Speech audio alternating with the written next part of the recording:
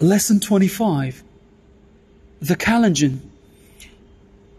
Take a look at the records of international running events in the last 50 years.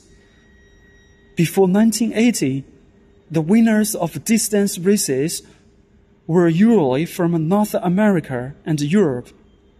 There were some winners from other countries, but there weren't very many of them.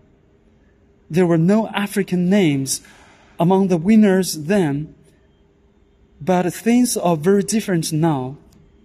Today, the stars of the racetrack are the KALENJIN. The KALENJIN are an African people from the borders of northwest Kenya and Ethiopia. Their homeland is a hot, dry plateau, about 2,500 meters above sea level. These people are natural athletes. They have long, thin legs. Their heart rate is unusually slow. There are only 3 million of them. 12 of the world's top 20 marathon runners are now KALENJIN. Every year, they win 40% of the top honors in all international distance races. And it's not just the men.